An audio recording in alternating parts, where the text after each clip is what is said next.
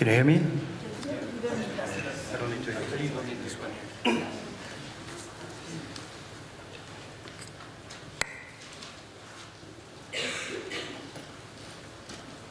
Okay, so let me start my talk with a very straightforward but tough question, which is whether babies, you would believe, are conscious or not. I think that if you do a poll and ask people about this question today, you would get a very different answer from the answer you would get, like, I don't know, at the Royal Society 200 years ago or something like this.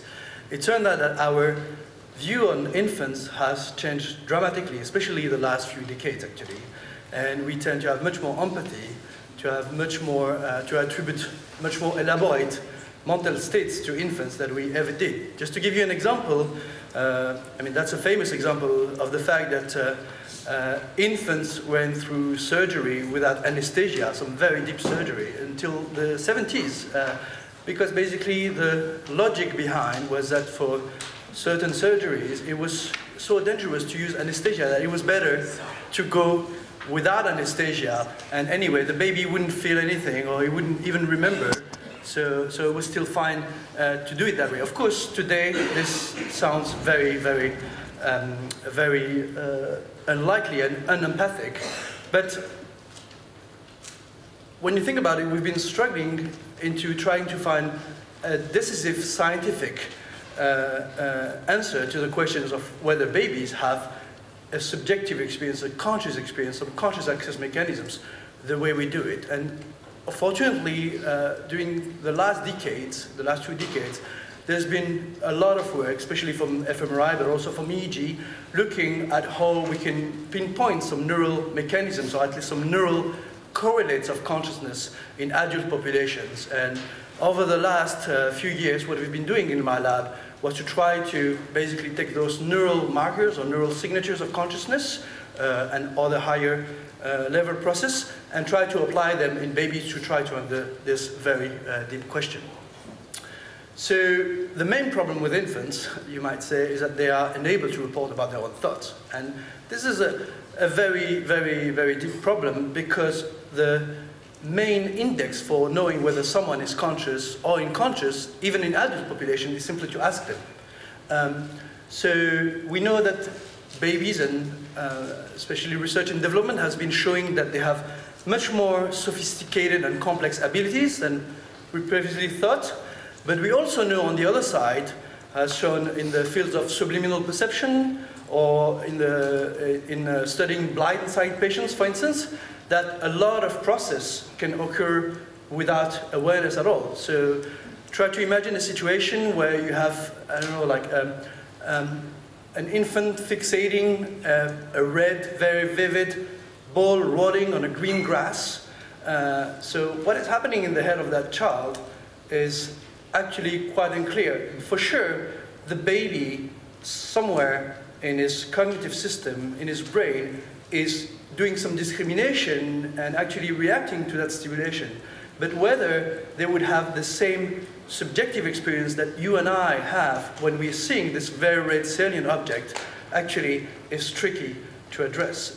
So just to give you an example, this is an old baby actually, but you see this child, you would probably think that this child is basically running after this red ball because he knows it's a red ball, he has a very vivid experience of what's happening there. But actually, when you think about it, it's not how you can find out.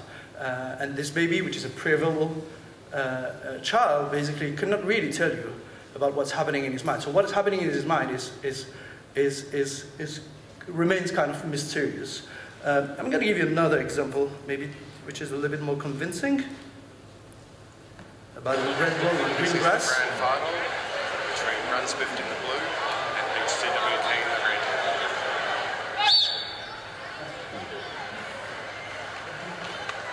So those are totally independent agents.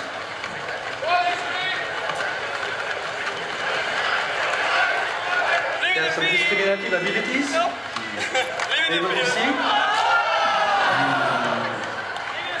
So they're able to do those basically kind of sophisticated discriminations, acting upon it and so on. But I guess that most of you wouldn't give them any high-level mental abilities or even attribute any conscious experience to those robots. So how do we find out? Oops. So what we decided to do is really to do an alternative strategy. We don't have access to reports, but what we can do is look at what's happening in an adult brain when they're reporting being conscious and see whether we can track the same correlates or neural signatures in infants. And here today I'm going to tell you about, so this is an example. So this is one 5-month-old infant participating in one of our experiments. We use high-density EEG, 128 electrodes, and we use them when babies are looking at some different stimuli. I'm going to tell you a little bit more about the kind of manipulation that we've been doing. But today I'm going to tell you mostly about perceptual consciousness, how we can basically use EEG and neural signatures to distinguish between conscious and non-conscious processing stages in the infant brain.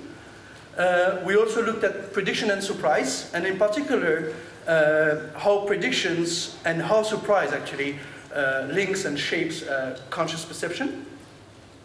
And finally, we've been looking at error-related conflict. And I mean, instead of looking at what happens to infants when they look at conflict around them, predictive error and so on, we looked at whether infants actually are able to detect their own mistakes, their own errors, young infants. So I'm going to start with the first question. And before I get to infants, let me just give you an overview of some of the recent findings in consciousness research in adult populations. So we know that perception triggers a two-stage process in the brain.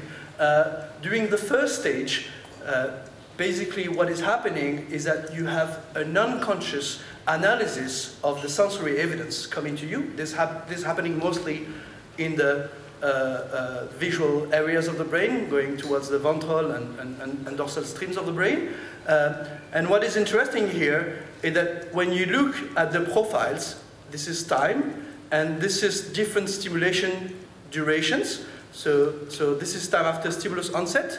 What is happening is that if you increase the stimulus duration, or if you decrease the masking strengths of the stimulus, so basically if you increase the energy of the stimulus, what's going to happen is that you're going to have a proportional increase in activity on those visual areas of the brain. So if you present a stimulus for 50 milliseconds, you get a certain amount of activity. If you present it for twice longer, you get twice more activity, and so on. So there's basically a gradual increase. And what is important here is that during this first stage, it doesn't really matter whether the stimulus is below the threshold or above the threshold of consciousness. If it's a subliminal stimulus, it's still going to activate your sensory regions the same way. The only difference is that basically this region is going to, those regions are going to simply care about the amount of sensory evidence which is received. But then, if the stimulus is strong enough, and this corresponds to, and if it crosses a threshold, basically what's going to happen is that the response is going to be more all or none. So it's going to involve some prefrontal, frontoparietal areas, which people like Stan DeHaan have been arguing to constitute the global workspace of consciousness.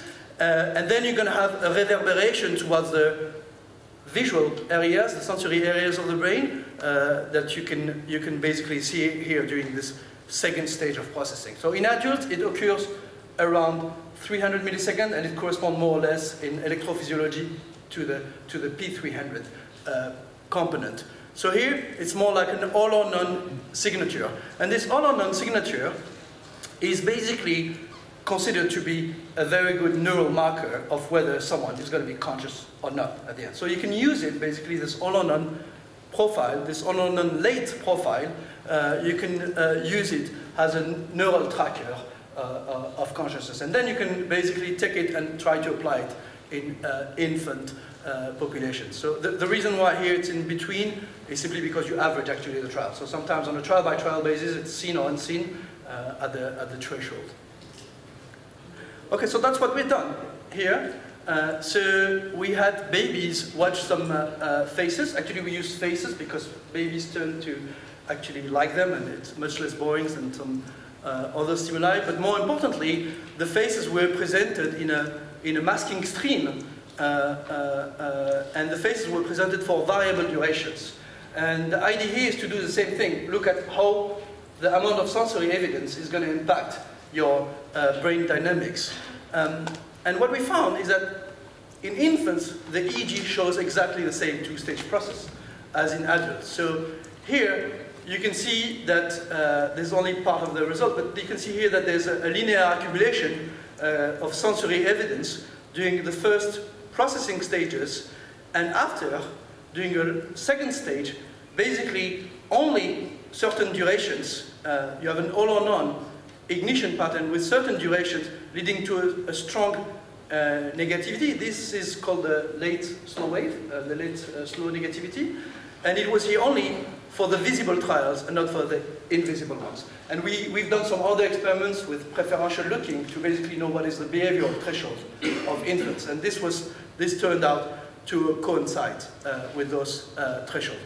So here I'm showing you the result it was for the 12-month-old infants. We've been able to go down even to 5 months, the earliest age we've been testing, and we found the same pattern, although it was more noisy and it was more delayed. So what is interesting here is that basically you have this signature of consciousness, all or none signature of conscious access, but the main difference with adults is that instead of having it start at around 300 milliseconds, it starts much later, at about a second. So it's a very, very slow process in infants. So here, if I take the longest duration, here of 250 milliseconds that we've been using, it means that the face starts appearing here and disappears here, okay? And still, after the face has been triggering some response, there's at least 1 second before we get this all or none response. So, in other terms, there's the same two-stage process, but it's just much slower to have this all or none ignition pattern in infants. Okay, so far so good. So another question we've been asking, actually jumping on this first study, was how predictions actually shape those neural components. And in particular, we've been interested in finding out whether the early brain regions, the early sensory responses, are actually modulated by prediction, or whether it's those late all or none ignition patterns, which are a neural signature of conscious access, that are actually mostly affected by infants' beliefs. So we know that surprise is absolutely crucial for learning. There's been some very nice studies by Fei Xu and others showing that infants do not just passively observe the environment, they are active learners. And we know also that they use surprise. What I mean by surprise is violations of expectations or violations of predictions as opportunities for learning. And probably Lisa Fagenson, who is here, is going to talk more about it on Saturday, but they've been showing in a very nice study recently that actually information-seeking behaviors and learning actually are mostly promoted by unexpected events. So, for instance, if you have two situations where, with one situation leading to a very consistent event, so here, for instance, you have a truck going down, it's supposed to be stopped by a wall here, but if you see that, it's fine. You're not going to manipulate so much that object, and you're not going to learn so much from it. But if you see this situation, after you remove this occluder, then babies are going to be very, very interested by that object and start to basically try to gather more information from it, and this presumably learn much more from it. So here we've been asking more at the neural level whether and how predictions modulate sensory responses, and in particular, as I was explaining, whether we're especially interested in whether they impact the early, supposedly non-conscious stages of processing, or actually do they have anything to do with the late stages associated with conscious access. So in order to do that, we use a very similar procedure. except that here we have faces and also some flowers, flower stimuli. So there was a set of flowers and a set of faces. And we presented them for a brief duration, but more importantly, what we had is that before the stimulus would appear, there would be a cue.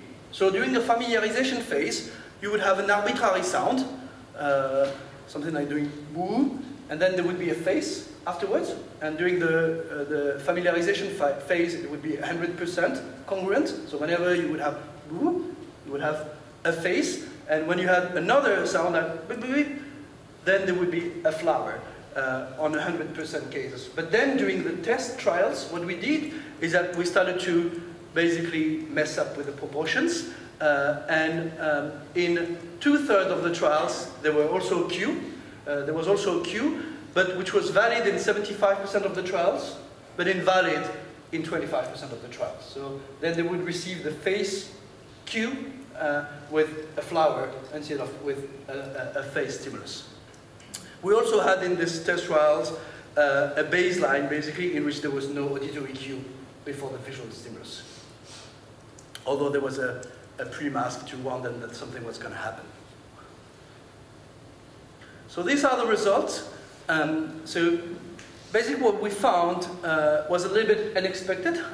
That's the case here. So in the sense that we were expecting to have a violation of expectation effect, but what we found instead is that during the early processing stages, there's an increase in the visual responses, mostly for the valid trials.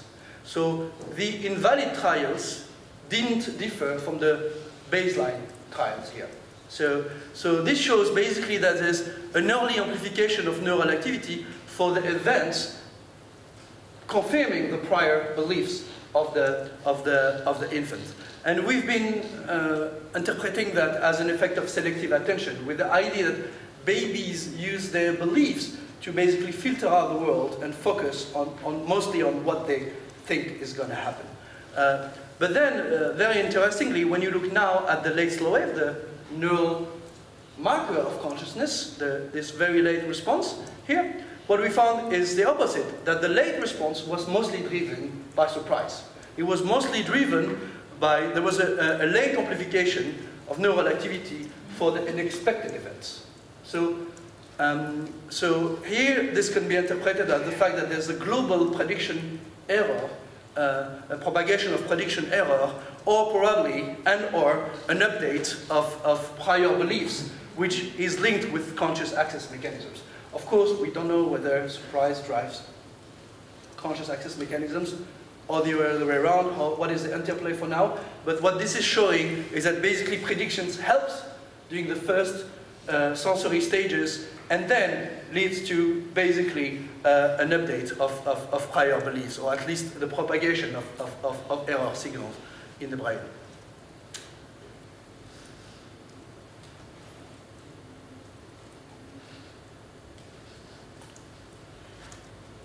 I'm going to turn now to the last signature, and this will be mostly a warm-up few slides for Louise Goupil's talk, which is going to be on Saturday on metacognition. But here I'm going to talk only about error-related conflict, and where we've been trying to address whether infants are able to not only detect conflict in the environment, but conflict, internal conflict, that leads to, that is reflected by behavioral mistakes. So the question here is whether infants are sensitive to their own behavioral errors. And we, in our previous study, but also there's a huge literature using behavioral paradigm, and showing that infants basically generate prediction error signals when there is a conflict between the predicted and the actual event. But an important question is whether infants are similarly sensitive to their own errors, which is here a conflict between the required and the actual response. And in order to address that, one way to do it is simply to look at a very well documented neural signature of error processing, which is the error-related negativity. So the ERN, error-related negativity, occurs whenever you took a decision and suddenly right after making your decision, you realize that you made a mistake. So when this happens, basically, there's a very strong negativity here of the frontocentral electrode, and we know that the locus of this effect is in the anterior cingulate cortex. And this is simply reflecting a conflict between the response you should have made, that you realize you should have made, and the response you actually made. And here you can see it here. So you can see that after the response, so here importantly, this is triggered, this is measured not after the stimulus onset, but after the response onset. So for instance, if you have to move your eyes toward the target, then we measure the error relativity at that stage. And you can see here, sorry, this is reversed here, but this is negativity on top. And you can see here for errors, this very strong negativity compared to the correct trials here. And it's an early effect, actually. It's at around 100 milliseconds after you made your response, and then suddenly you realize, oh, I should have gone the other way. And of course, that's because it's induced by some paradigms where you're pushed to make a lot of errors because things appear very quickly and are flashed in an unpredictable way.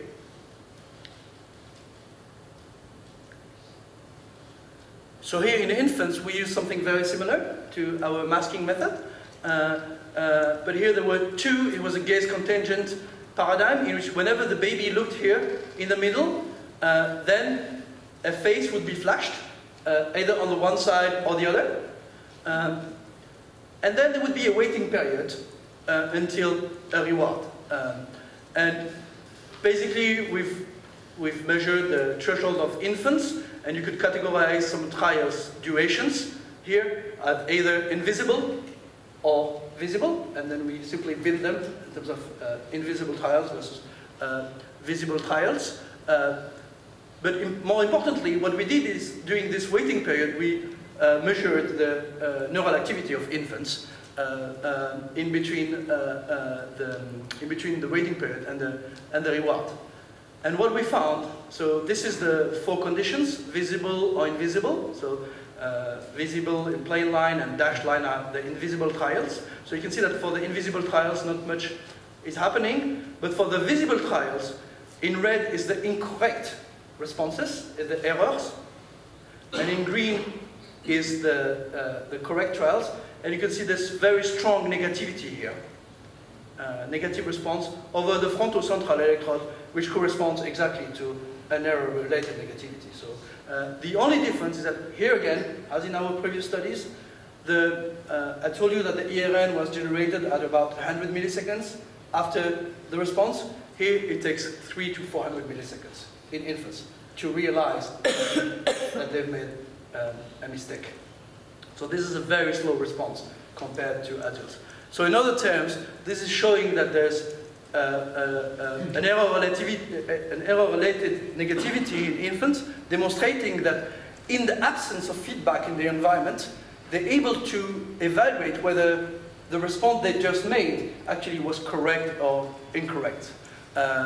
So this is a precursor of metacognitive sensitivity, we believe. Yeah, I didn't show that, sorry. So this is in the visible case, so this is correct versus incorrect. And you can see this very nice error negativity over the frontocentral electrode, exactly as you would see in adults. And of course, it's not here for invisible trials. So in conclusion, and I would like to maybe spend a little bit more time on discussing some of the perspectives. So the neural signatures in infants that we've been using have been demonstrating that there's a distinction between early non-conscious and late conscious stages of processing, doing perceptual processing, that predictions can bias non-conscious stages, while actually prediction error, instead of prediction confirmation, is what shapes the conscious processing stages. And third, that there are some basic mechanisms of internal monitoring, internal error monitoring. And Louise Goupil's talk on Saturday is really going to go deeper into that and tell you more about metacognitive sensitivity, but also uncertainty monitoring and decision confidence in infants. So some remaining issues. I think that there are at least 3 very important questions that one can ask in infants in relation to this issue of consciousness. One is whether we can start to track contents and not just mechanisms of consciousness. So it's good to know that babies have some similar, albeit slower, but some similar mechanisms as we do, but it's unclear what is their content, the content of their subjective experience. So you know that a lot of people are trying to do that for dreams. They're trying to use decoding for trying to find out actually whether we can find out the content of dreams. And an important issue, an interesting issue for further research is really to find out whether we can, what is the content of what's happening in the baby's head. And that's something that we're trying now, although I must say it's quite difficult to use decoding approaches to find out actually what is, how sparse or how rich is their experience. And that's the second point. I think Alison Gopnik might talk about that. She's talking also on Saturday. There's really 2 different views on the richness, sparseness of conscious experience in infants. So on the one side, you have this lantern hypothesis by Alison Gopnik, arguing that babies actually have, not only have conscious experience, but actually they have a much richer experience than we do, because they're always in the process of learning, they're always basically facing novelty, and they have a much more restricted attentional filter than we do. So the lantern hypothesis is the opposite of what would be the spotlight for us, basically. It's diffuse. It's not clear whether that's the case, and this is related to a very deep issue, even in adult research, which is whether you can study access mechanism, or at least consciousness, regardless of the access mechanism that we use for reporting our experience. So that's a tough philosophical issue, but whether there is subjective experience which basically overflows what we can report, what we can say about it, is a very, very deep issue in consciousness research, and it remains unclear in infants whether they have such a rich, overflowing experience, or whether they have a much narrow conscious experience. So in our data, we've been following some neural correlates, neural signatures of consciousness that are more linked to conscious access by itself. So basically, in adults, it's what happens when you are manipulating and maintaining a perceptual content, but the more core aspect of subjective experience remains quite unclear. And finally, another issue that actually we're actively investigating right now is about self and bodily consciousness. So when you think about it, I think it's an underrated issue, because about 30 years ago, someone came with a test called the mirror test, and has shown that basically babies don't pass the mirror test before the end of their 2nd year of life. Hence, they don't have self consciousness before 2 years. And there's a lot of problems with this interpretation, which have to do with the fact that babies don't understand what is a mirror. It's not clear what would happen if you train them with a mirror, for instance, or it's not clear how they actually represent their own body, or how they represent themselves as a person in space and time. So this is another issue in consciousness research that I think deserves further investigations. And I'm basically done. Thank you very much.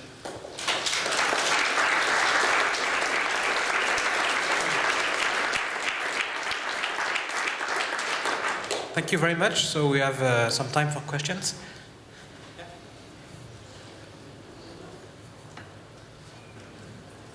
Hi, this is about the last bit about error monitoring. I was wondering whether you think that the negativity being later in infants, so 300... The negativity being later in infants, so 300 to 400 milliseconds.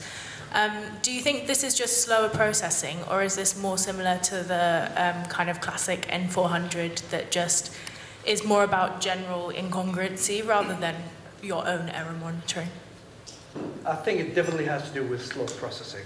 Just because there's, the myelination of the long-range axons in infants is just like still very, very immature.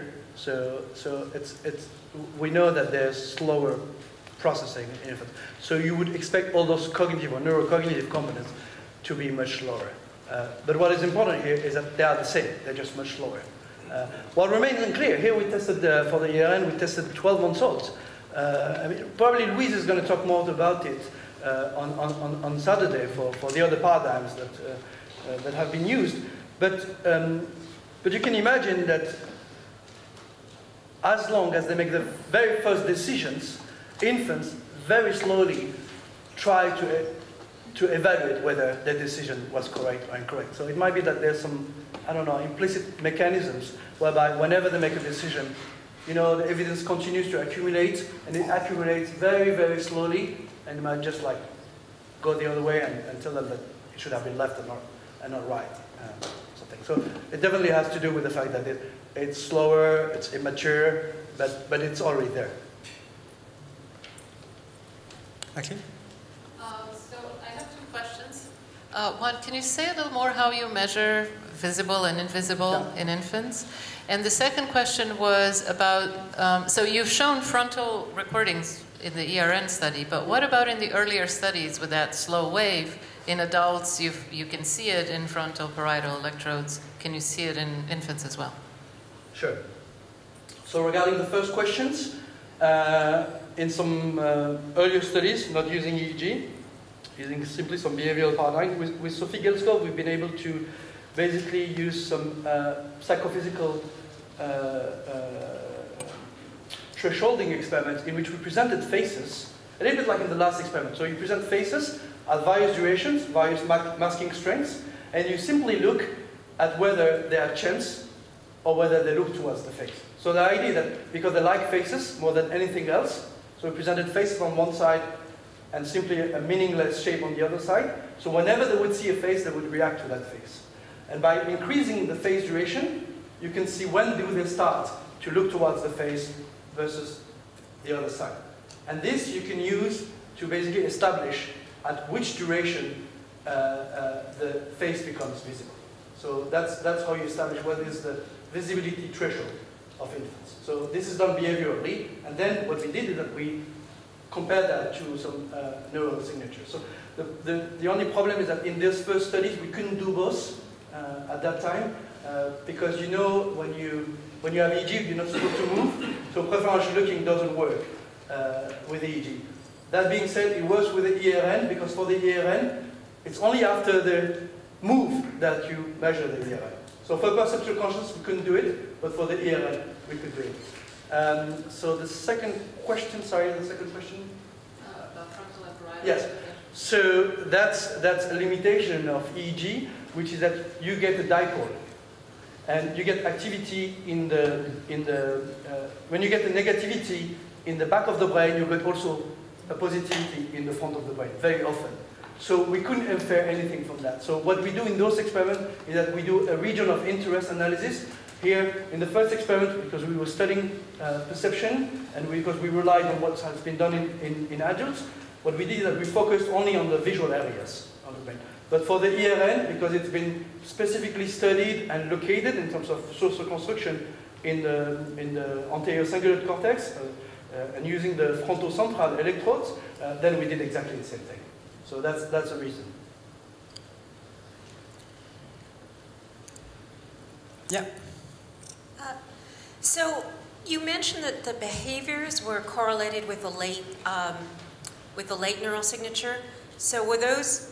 I guess the question that I'm asking is, what were the behaviors? And specifically, when you looked at something like looking time, the classic looking time reactions that are sort of information processing, do you think those are associated with the later neural signatures, or might babies be showing signs of, say, deciding to look at one stimulus versus another earlier on? Yeah, so the reaction time cannot directly be used so the baby behavioral reaction time cannot directly be used. The only thing that can be used to correlate is the sensory evidence, so the duration of the stimulus per se. Okay. So basically what you do, I want to make that clear. I think I was a little bit in advance, so maybe I can do it.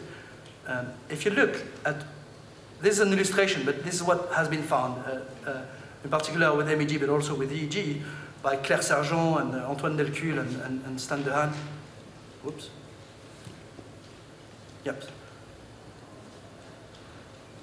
Yes. So this is really the case that here you can use masking strength, but this is the same thing as basically stimulus duration. So if you increase the stimulus duration, basically you're going to go from a subliminal subthreshold stage to a stage where the subject is reporting what's happening. So here, during this early stage, there's a gradual increase because basically your neurons, it's the first stage. So the neurons don't care about whether you're going to be conscious or unconscious at the end. The only thing they care about is how much face information do I receive, or how much stimulus information do I receive. So the more you give them, the more they're going to fire, basically. But here, what is happening is that if the stimulus remains below the threshold, what's going to happen is that the stimulus is going to fade away. So the stimulus is not going to be amplified. So remember, the stimulus here, usually the stimulus has disappeared. So the stimulus is not anymore in front of you. And what makes you conscious in a way is your ability to keep this stimulus in mind, maintain it, amplify it, act upon it, and so on. And this has to basically involve the frontocentral electrodes, which are going to sustain the information in the visual areas and probably do create our conscious experience. I'm not claiming that I have an answer for what consciousness is and how experience arises from that. But this first step is to find out what correlates with consciousness, what is a signature, and then use it in infants. Yeah, I have no idea what an infant actually do experience, but what is clear is that they have... Yeah, it just, you mentioned something about that the late stage seemed to correlate with behavior in the infants, and I was just wondering, so what was the behavior? Am I right? Did you say that? So yes, so it was related to the previous question about measuring behaviors. Right. So it correlated with some preferential looking studies that we've done, that we've published before. Okay. In which the baby is facing a screen with two streams of masks, right, and one face appears on one side or the other. Okay. And below 150 milliseconds okay, or something, depending on the age, they just don't get it. So they are chance. They look on the wrong side as well as the correct side. But only after a certain duration, then they start to look at the correct side. And this duration is basically your threshold. I see. Okay. So it's really a measure of so the point is that you start seeing this at about the same durations that you see head turns in a preferential looking experiment. Exactly. What's the relation between the preferential looking measures and say something like just dwell time, or I guess it's hard to tell. It's hard to tell because the problem is that they're also slower in terms of motor movement. They're also slower to react. Even if it's fully visible, they're going to be much slower than adults. So then we can only look at the sensory evidence and not the motor response per se. But yeah, that's unclear. Actually, the ERN says a little bit, something about it, by the fact that they're super slow to detect that they made a mistake. So the way it's done is that it's the same thing here, sorry. Yeah. So this is what happens in adults. So you see, an adult is presented with a target stimulus on one side or the other. He has to quickly go to one side, but then right after they move their eyes to the incorrect side, poof, you have this very strong response. It's even before 100 milliseconds. But here you can see in infants, here, it's much slower. Actually there was a little trend here, but this was not significant at all. But here we have this very strong, very significant effect occurring around 400 milliseconds. So much later, about 3-4 times, Right. exactly like in the perceptual consciousness studies. Here for the error-related signal, it's the same thing.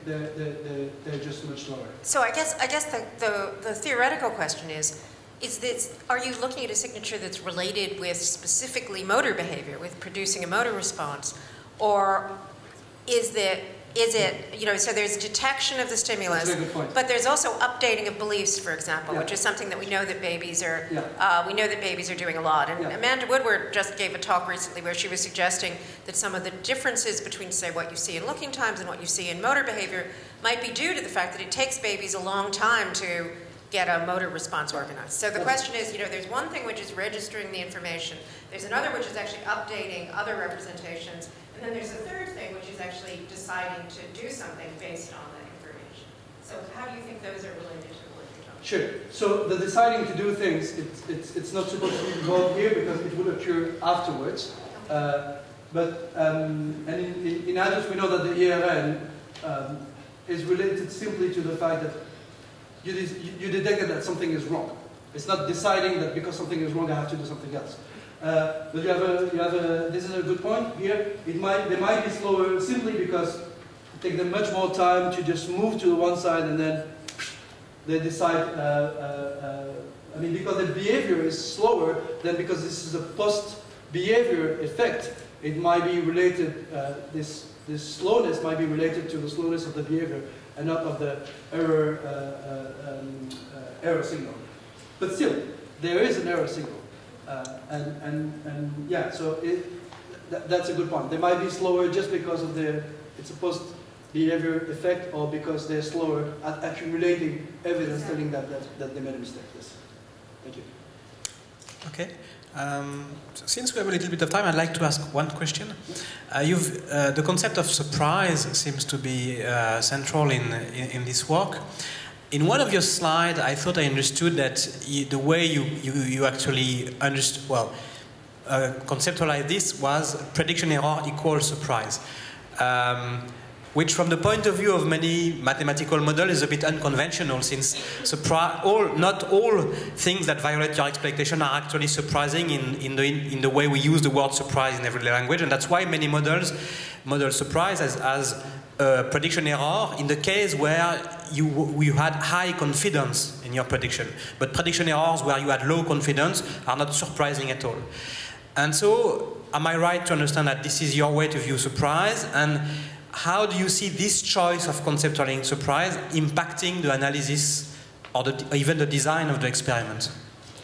Yes, so it's true that here we're looking at prediction error signals that we call surprise simply because they are violations of expectation. But it's true that they're also conflating your confidence. But the fact that we got those neural signatures mean that probably, even if there was confidence involved, probably confidence was involved as well, because otherwise we wouldn't get any prediction error effect. But still, this still has to involve some computation of prediction error at one stage. So this is just the first study aiming at showing that basically babies use prediction to confirm what's happening, try to confirm their prior beliefs, and then generate an error signal. So to answer your question, I actually don't know what is this error signal corresponding to.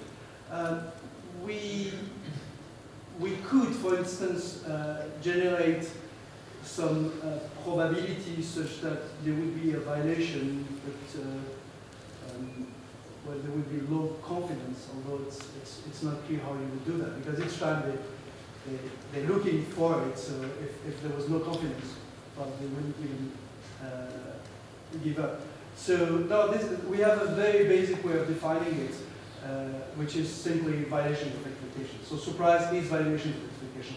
Whether this involves confidence, whether this also involves prediction of rewards, for instance, this is unclear. But what is clear is that they generate error signals that correlate with the conscious experience. Okay, so thank you very much. Let's thank the speaker again.